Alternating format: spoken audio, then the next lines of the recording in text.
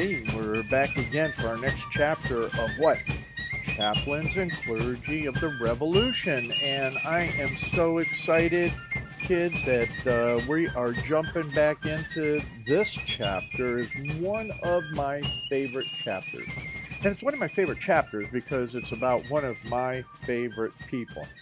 When I talk about people that absolutely understand the extensibility of the gospel, and pastors and teachers that were very, very involved in the whole aspect of life. This is one of my favorite examples of that type of person who knows the extensibility of the gospel, knows what it means to actually become super involved in those things that matter. And, it's just a number of exciting things. And also, someone that understood what it means when we talk about assimilating into this country. And that assimilation was even before it was included into what became then our nation and constitution. So with that introduction, I want to get into chapter 28. Chapter 28. John Witherspoon, Doctor of Divinity, D.D. So here's what's going to be in this chapter. Very, very interesting. The clergy as statesmen. Witherspoon, a Scotsman by birth. His early life, his license to preach, joins the army on the Pretender, taken prisoner at the Battle of Falkirk. His eminence as a theologian, is elected president of Princeton College. Flattering reception in his country. Takes sides with the colonies. Elected member of the New Jersey legislature. Scathing attack of Governor Franklin. That was Benjamin Franklin's son. Elected member of Congress. His speech on the Declaration of Independence. His great service in Congress, and his death. So, here we go. Are you ready? The clergy of the country were found not only in the pulpit and field upholding the cause of the American colonies and in the ranks fighting for it, but also in the councils of the nation, leading both the sanction of their office and the ripened fruit of long years of study to promote its success. Foremost among these was Dr. Witherspoon, a Scotsman by birth, but in every other respect an American patriot. He was born in Yester, near Edinburgh, in 1722. Licensed to preach when scarcely of age, he, in 1744, was presented with the parish of Bath by the Earl of Ellington. A short time after he was ordained, the Pretender landed in the north of Scotland, and the Highlanders rallying with enthusiasm to his standard, he moved southward. Carried away by the general enthusiasm, young Witherspoon raised a corps of militia, and putting himself at its head, marched to Glasgow. Wow. Right there, I got to stop a minute. So here's a pastor that was enthused about what was happening politically in his native country and raised up a corps of militia, and he was the head of it. He was taken prisoner at the Battle of Falkirk and confined in the castle of Donay, where he remained till after the terrible overthrow of the Pretender at the Battle of Culloden. He was then released and returned to his ministerial labors. He soon rose to eminence in his native country, and his fame having reached this side of the water, he was elected president of Princeton. Embarking in May 1768, he, after a long voyage, reached Philadelphia, where he was received with great honor. His arrival at Princeton was celebrated by an illumination of the college and town, and the whole province shared in the general joy felt at the ascension of such a man to its seat of learning. Inaugurated president in August, he devoted himself with his accustomed energy to the duties of his position, and soon gave a new impetus to the cause of learning in the country, and elevated to a higher rank at home and abroad the character of the college. He threw himself, with his accustomed ardor, into the contest between the colonies and the mother country, and at once took the position of leader of the Patriots in New Jersey, which he ever after maintained. When Congress appointed a day of fasting and prayer in May 1776, Dr. Witherspoon preached a discourse entitled, quote, "The Dominion of Providence over the Passions of Men," end quote, in which he went thoroughly into the great political question of the day. The sermon being published, it was received with warm encomiums in America, but denounced in Scotland, where it was republished with notes, and the author stigmatized as a rebel and traitor. A few days after its delivery, the Provincial Congress of New Jersey met, and Witherspoon, who had been elected a member, took his seat in it. Among the first acts was the passage of an order requiring the governor to present himself before it to answer for his conduct in opposing the action of the colonists. He came, and being escorted into the hall by a military guard, assumed a haughty, overbearing demeanor, and refusing to answer any questions that were put to him, told the representatives of the people that they were an illegal assembly, ignorant, low-bred men, wholly unfit and unable to devise any measures for the pure good, and deserve to be hung as rebels. I have to stop there. So in this present day of 2019, and if this lives into posterity, that's exactly what the Democrats and the socialists and the communists in America were saying about myself, Donald Trump, and all of us who are true patriots. They said we're unfit, unable to devise any measures for public good. I mean, they're nasty, nasty. So the nastiness is always with those who portray evil. So continuing, Witherspoon fixed his keen eye upon him and listened in suppressed scorn and indignation to his vulgar, insolent tirade, and the moment he closed, sprang to his feet, and unbolting the stores of irony and sarcasm that had been rapidly filling, poured on the astonished representative of the king a rebuke so withering that the boldest held his breath in astonishment.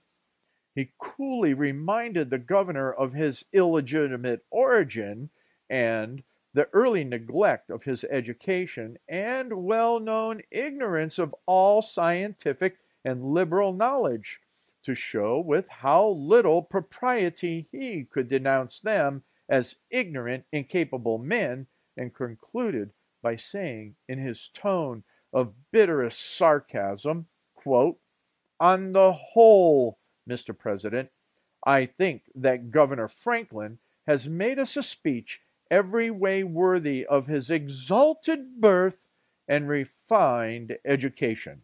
End quote. When the vote was finally taken on deposing the governor, his decided eye left no doubt of the course he meant to pursue. The day after this high-handed act, he was elected with 5 others to represent New Jersey in the Continental Congress. He joined it a few days before the Declaration of Independence, and among the lofty intellects assembled in Independence Hall in Philadelphia, he was among the first. No doubt or vacillation marked his course. Intrepid, resolute, and far-seeing, he gave the whole weight of his influence to the side of complete independence. When the Declaration was reported and laid before Congress for their adoption and signature, Everyone felt that a fearful crisis had come. Some true patriots wavered. The step which should forever separate them entirely from the mother country and plunge the land in a war, the end of which no man could foresee, was a momentous one to take. But the hour of decision had arrived, and not only the fate of a great nation, but of man, the world over, hung suspended on it. That august body felt the tremendous responsibility that rested upon it, and a deep and solemn silence reigned throughout the hall. In the midst of it, Witherspoon arose and said, quote, "Mr. President, that noble instrument on your table, which ensures immortality to its author, should be subscribed this very morning by every pen in the House. He who will not respond to its assent and strain every nerve to carry it into effect its provisions is unworthy the name of freeman. Although these gray hairs must descend into the sepulchre, I would infinitely rather they should descend thither by the hand of the executioner than desert at this crisis the sacred cause of my country." End quote.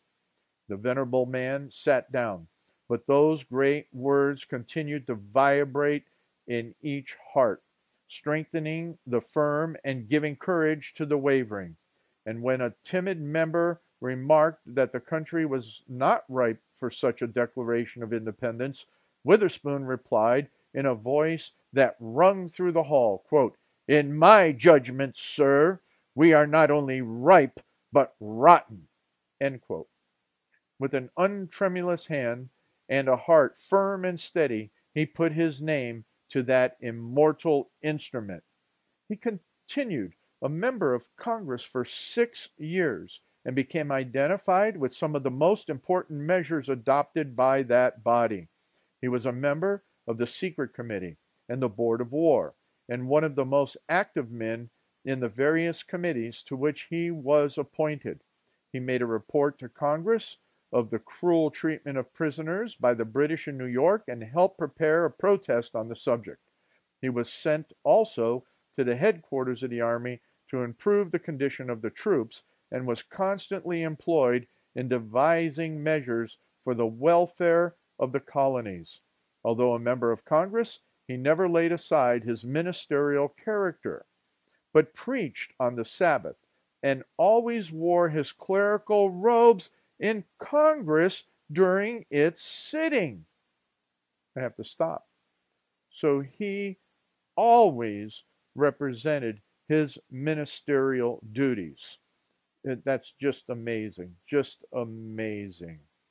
Well, I'll tell you what, kids, this is just continues always to be something amazing to me in respect to Witherspoon. It always stymies me that today many pastors have no idea of these truths of Witherspoon, or if they do, they just poo-poo them. I don't get it. But anyway, we're talking about Witherspoon here, and I want to reiterate that he always wore his clerical robes in Congress during its sitting. And continuing, he wrote most of the congressional address to the country recommending fast, etc. His, quote, thoughts on American liberty, end quote, and his speeches in Congress against the prodigal issues of paper money and other state papers are well known and can only be referred to here. In the darkest hour, his courage never faltered, for to a high, heroic spirit he added an unwavering trust in God and a belief that he would eventually enable us to triumph. Far-seeing and sagacious, he seemed to anticipate evils that escaped the observation of others and provided against them. When Thomas Paine, though in the fresh popularity of his, quote, crisis, was proposed as secretary to the Committee of Foreign Affairs, he strenuously opposed his appointment, not deeming him, he said, a safe man for the office. So also when Wilkinson made his tardy appearance at the floor of Congress with the standard sent to it by General Gates, and a member moved that the bearer be voted a costly sword for his services, he, seeing through all this delay and penetrating the contemptible design of him and Gates, that afterward assumed more definite shape to unseat Washington as commander-in-chief, arose and with an emphasis and tone that pierced like a dagger, proposed in place of a sword that the messenger should be, quote, rewarded with a pair of golden spurs, end quote.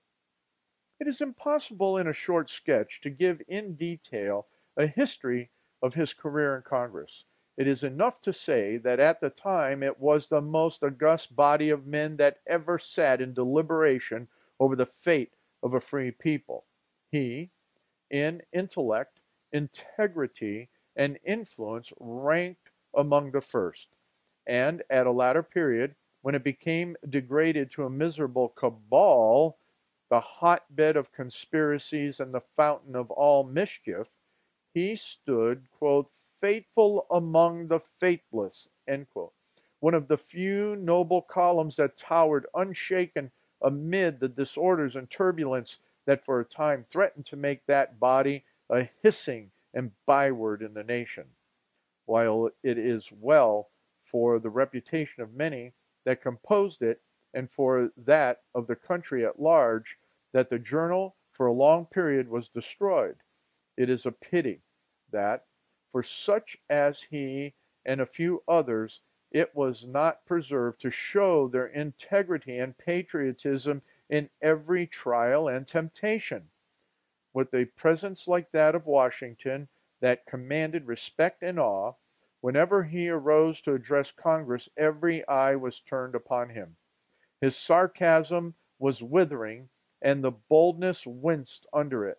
The boldest winced. That means the boldest person winced under it. Okay? While he possessed a power in argument and a persuasive eloquence with which nothing could withstand, and that made him the bulwark of liberty to the last. His duties as a clergyman and those of a legislator he performed with the same conscientiousness, and in them felt he was equally doing God's service.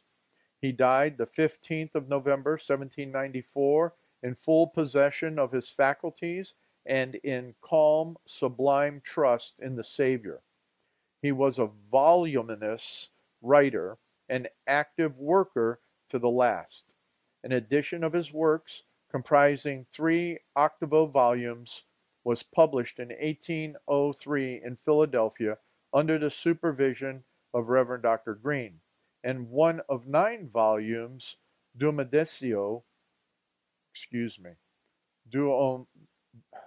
Latin is really rusty, and at least 9 volumes was republished in Edinburgh in 1815. In the pulpit of America, if the pulpit of America had given only this one man to the Revolution, it would deserve to be held in everlasting remembrance for the service it rendered the country. There's so much more that I could talk about on John Witherspoon. I have all of his volumes, and I've been reading him extensively over the years. He just amazing writings. He was, without question, that contemporary of Samuel Adams, and he lived longer than Samuel Adams. As we can tell by his age, Samuel Adams was a bit older than he.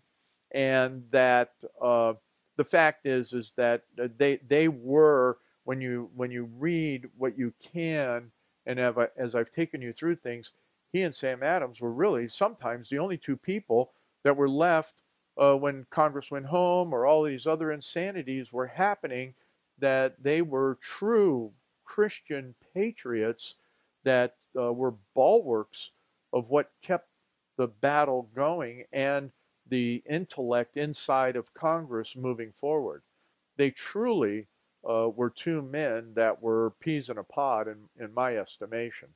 So when you look at John Witherspoon, there is a lot to read on him. There's just so much on morality and governance and truth and all of those things. And the fact and reality was he was the tutor of Madison. He was the tutor of so many political leaders and justices and men of great renown. So if there's one person that I would encourage as someone to look at as a pastor, as a true patriot, as an intellect, I raise my hand and say John Witherspoon was right at the top of any list. So with that, we'll get ready to get on to chapter 29, David Avery.